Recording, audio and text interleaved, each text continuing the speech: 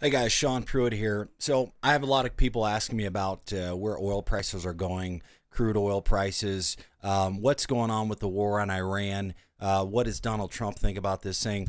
I wanted to, Donald Trump just went live moments ago, and he is discussing the effects of the death of Qassem Soleimani. We recently attacked him and killed him, and a lot of people have questions, and so they're interviewing him on live today.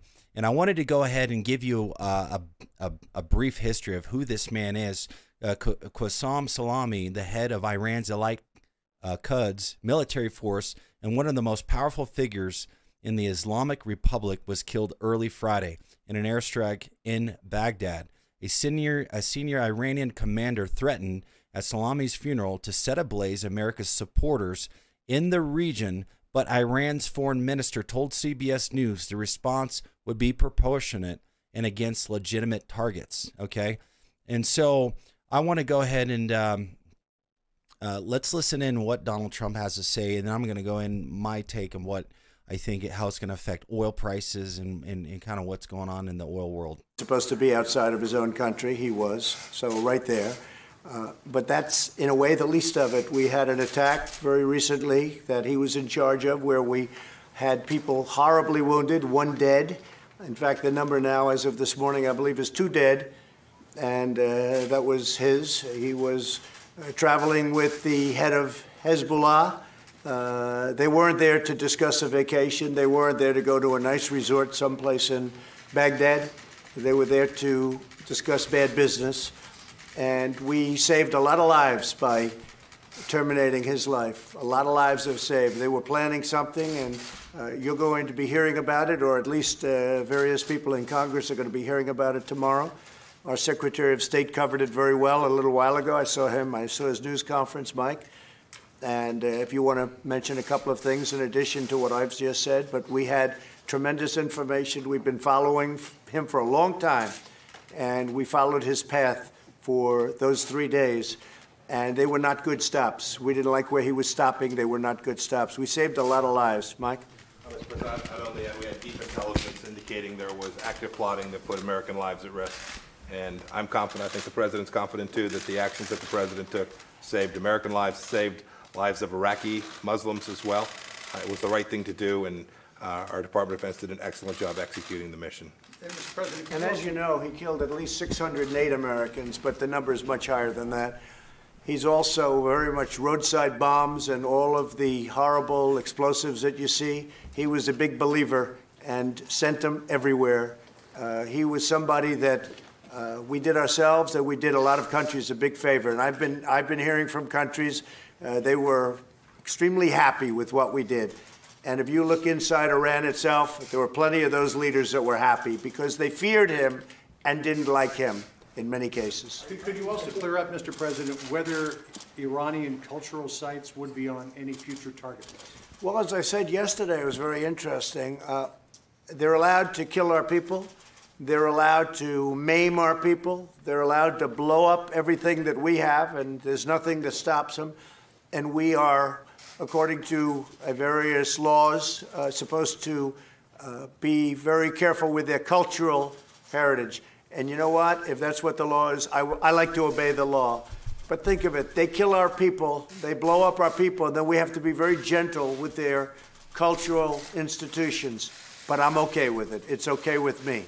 I will say this. If Iran does anything that they shouldn't be doing, they're going to be suffering the consequences. And Trump is setting the stage for an attack, bottom line, okay? He's preparing Americans. He's saying, hey, these people are evil, and we're going to retaliate if they attack us anymore. He's setting the groundwork for a military attack on Iran, okay? And so this is exactly what Bush did. This is what Obama did. This is what we do. And this is exactly what Iran is doing for their people. They're prepping all their minds. They want blood. Iran wants blood. They're crying out in the streets for blood, for vengeance.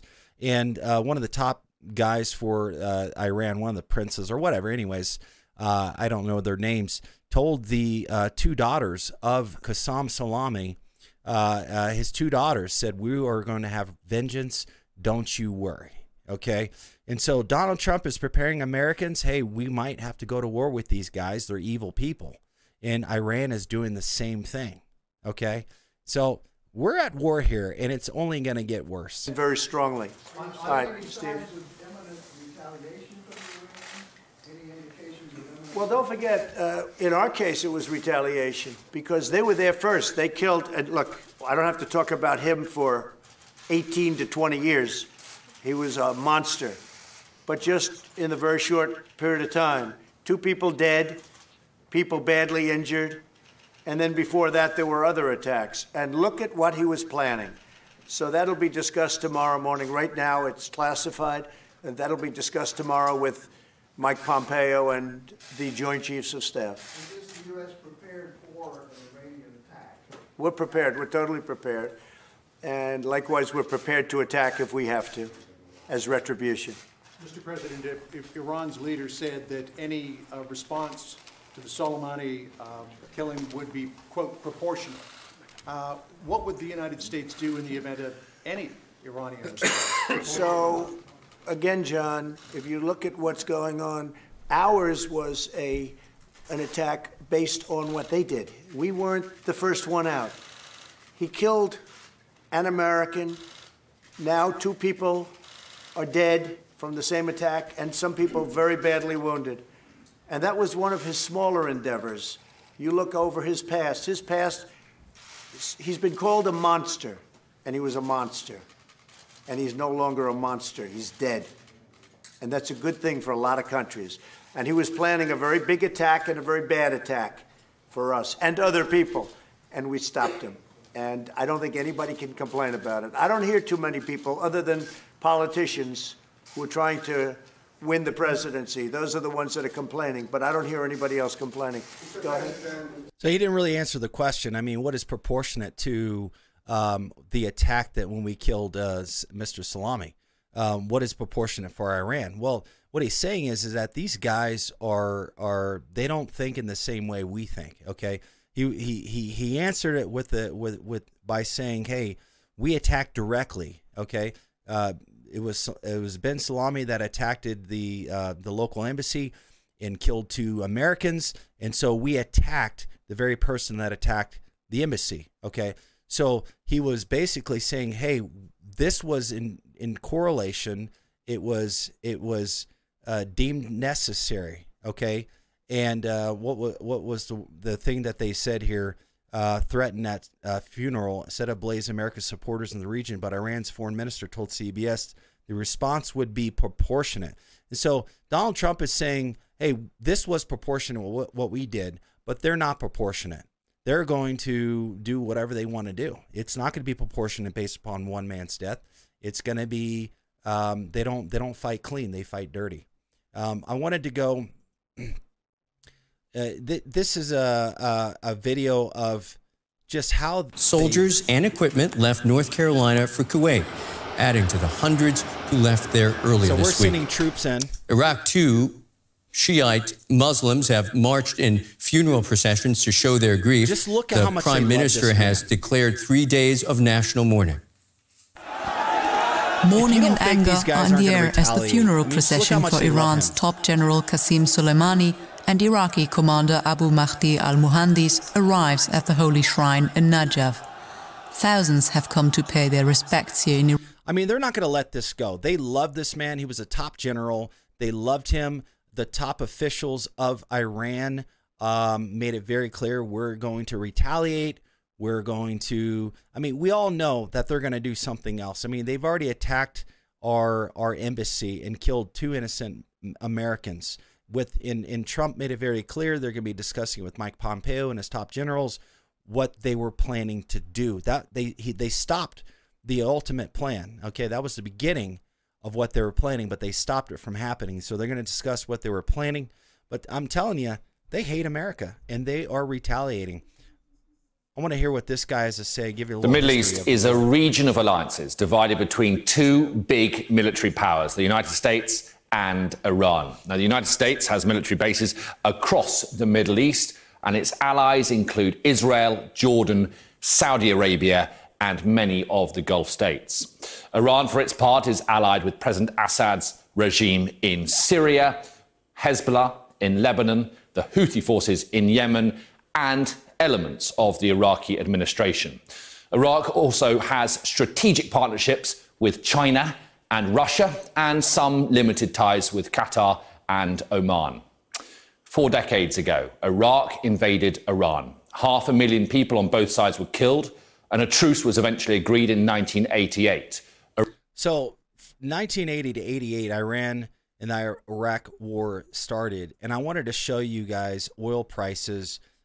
So, if you look here, 1980, right here, 1979, you can see oil prices spike from 1979 to 1980, and then the war started to subside to 1985. Okay, and then of course the war stopped, and they came to a truce to 1988. Okay, and so you see oil prices, they spiked up to $125 a barrel in 1980, and then they dropped down to 30-something a barrel, 86, and 88 they came to a truce, and so that's when oil prices started to stabilize. Okay, and so obviously war causes oil prices to go up, and let's listen in further. Iran retook most of its lost territory. The war triggered Iran's more expansive foreign policy that we see today, and its pursuit of nuclear weapons, and it built the reputations of some senior commanders, including Qassem Soleimani. In the 1990s and early 2000s, the US fought 2 wars against Iraq and finally captured Saddam Hussein in 2003. So the war against with the Bush in office, if you look at the prices, so they captured Saddam Hussein in 1993. Okay, and so if you look here, this is when you see these escalation oil prices. This is when the heat of the battle was. I think this is when Saddam Hussein set the crude on fire, if you remember any of that. And so we caught him in 1993, okay, which brought peace to the Middle East for a short time. And, of course, oil prices go up. So an escalation of war causes oil prices to go up, okay? But what makes this different? What makes this different? The reason why we're not seeing these major spikes like we used to see them back in the 80s and 90s and in 2008. I mean, if you look in 2008, oil prices right here were $150 a barrel. Okay, the reason why we don't see those prices anymore is because we're producing a lot of shale. Shale has been preventing that huge escalation because we have security that, hey, if Saudi Arabia or any country over the Middle East has an issue or they cut us off from oil, kind of like the oil embargo back in the 60s, I think, 70s, and it caused oil prices to triple overnight. That doesn't happen anymore because we have enough energy to go around for America, okay? So it stabilized the world oil, okay? But this is different, okay? Over the last several years, we've been steady around $50-something a barrel on average. And the reason why it's been stable is because we've had a lot of shale output. But you can't make money at $50-something a barrel in shale, okay? In conventional oil plays, the areas I focus in, you can make a lot of money at conventional oil, okay? And so bottom line, what makes this war different is that not only is it going to cause oil prices to go up, as historically this has happened, but we don't have enough shale development going on right now to maintain the output. The output, we went from producing 6 million a day to 16 million a day. Let's see here if we have a chart here, U.S. crude oil production. Okay, so you look at U.S. crude oil production. We were producing at 1.9 million plus with conventional oil, but we ran out of conventional oil, and so those big oil finds were drastically dropping because you only have so much room to drill. So by 2005, we're down to 3-something million a day. So we averaged about 5 million a day from 2005 to 2010. But when we really started to jump, 2012, this is when we started drilling the heck out of the Bakken shale. So shale caused this huge incline. So we went from 5 million a day upwards of 13 million a day, okay? And so that's an additional 7 million barrels a day. So we went, our best was 9 million back in 83 to 12 million. And so that's an additional 7 million just from shale, okay? But the thing is, the decline curve in shale is massive.